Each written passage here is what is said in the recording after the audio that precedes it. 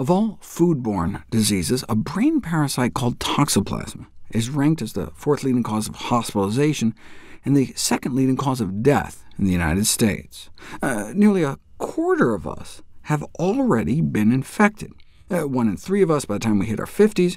Although we may then be stuck with this thing in our brain for life, our immune system is so good at keeping it at bay for most healthy people, it's never able to rear its ugly head, or at least overtly. Studies have now revealed associations between toxoplasma infection and the presence of various psychiatric disorders in humans: schizophrenia, bipolar, suicide, self-harm, and memory impairment when we get older. How can a tiny parasite alter our very behavior? I talked about how the rabies virus hangs out in the saliva while specifically targeting the emotion center of the brain to drive animals into a fury, so they'll effectively do the virus's bidding to bite others to transmit the virus. Or the famous zombie ant brain fungus that takes over the animal completely. These are examples of so-called parasitic manipulation, where the parasite manipulates the host to enhance its own transmission by altering host behavior. And toxoplasma is perhaps one of the most convincing examples of a manipulative parasite of higher animals like us. Since the parasite thrives in cats, chronically infected rodents no longer respond to cat odor with fear, and indeed the physical response is reversed to attraction. Mice become attracted to the smell of cats, serving the parasite up on a silver platter. The parasite manipulates the rodent's brain to turn their innate aversion to cats into a suicidal, fatal feline attraction.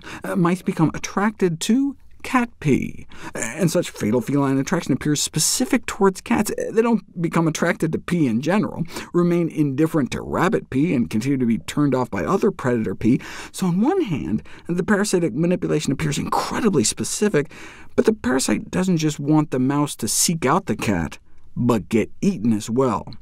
And so there are these general effects too: impaired motor function, slower response time, memory and coordination. So when the cat pounces, the parasite tries to make sure the mouse doesn't get away. It's like when California sea otters get toxoplasma, they're more likely to get eaten by a shark. It's not that the parasite wants to get into the shark, it may just be a byproduct of the kind of general cognitive deficits that's so helpful for the parasite in other contexts.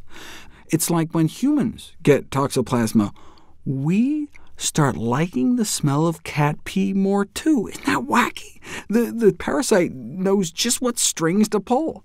But it's the more general effects we're concerned about.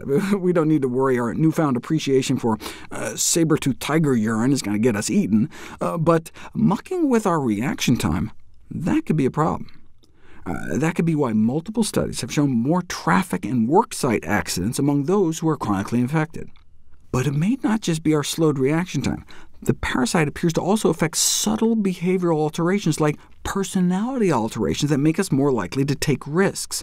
Great for the parasite in the cat and mouse game, but not so much if we're driving a car, or wondering whether or not to take the next drink. Maybe one reason people with this brain parasite get into so many car accidents is that it may make people engage in riskier behaviors like excessive alcohol consumption. We typically think of malaria as being humanity's greatest killer parasite. However, when we take into account the hundreds of thousands of deaths that occur due to the increased probability of traffic accidents, working accidents, suicides, and possibly other side effects of the infection, maybe this supposed asymptomatic latent toxoplasma infection that has infested 1 in 4 Americans could easily take malaria down a notch. Before I get into how to prevent and treat the darn thing, what might these other side effects be? How exactly does toxoplasma manipulate behavior? Well, one clue we got decades ago is the rise in dopamine levels in the brain. You can show it right in a petri dish of infected brain tissue. Turns out that these parasites actually have an enzyme to make dopamine from scratch, which they then release into the surrounding brain tissue. Why do we care? Because elevated dopamine is a characteristic of schizophrenia. That's how nearly all modern antipsychotic drugs work, by trying to bring dopamine levels back down, either inhibiting dopamine receptors or decreasing the level of dopamine in our brain. So is it possible that the increased dopamine accumulation and release observed during Toxoplasma infection might increase the risk of schizophrenia? Well, that should be easy to figure out. I mean, do schizophrenics have an increased prevalence of infection? The increased prevalence of toxoplasmosis in schizophrenics has been demonstrated by at least 50 studies.